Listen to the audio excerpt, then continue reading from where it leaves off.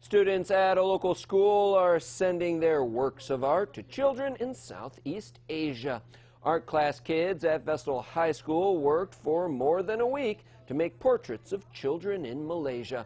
Their teacher laid out a bunch of pictures for the students to choose from and then let them have their choice of styles and utensils for their works.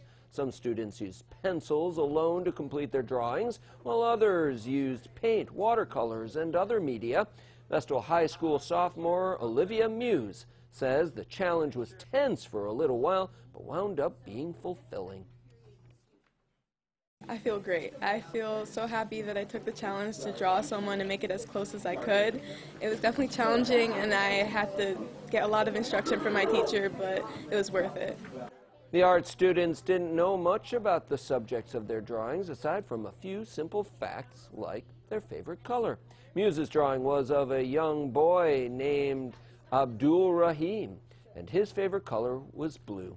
So Muse painted a blue background. The portraits will soon be transported to Malaysia to the Memory Project, the main organization that currently uses art as a way to connect the world.